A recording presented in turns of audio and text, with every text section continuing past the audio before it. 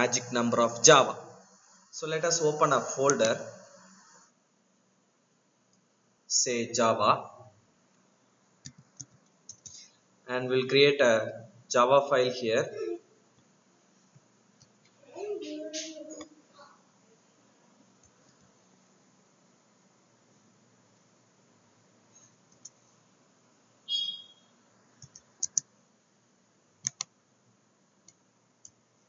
So I'll be creating a Java file.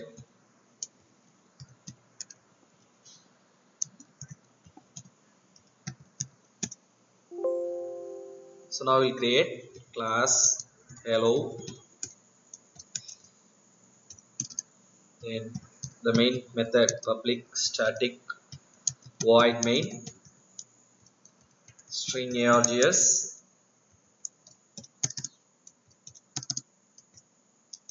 and to print something we'll use system dot out dot println.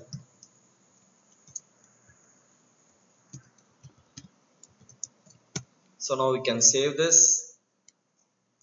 we can compile.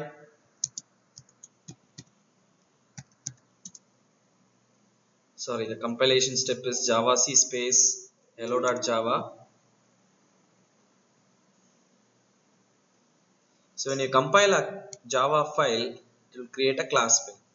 Now what you can see is you can select the notepad to open that file.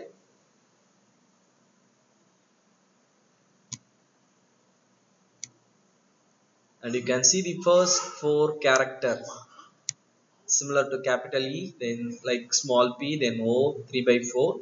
So this is the magical number of Java, and here it is in the form of ASCII code. When you convert this ASCII code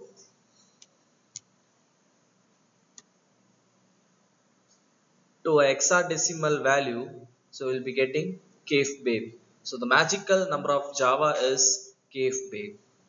Thank you.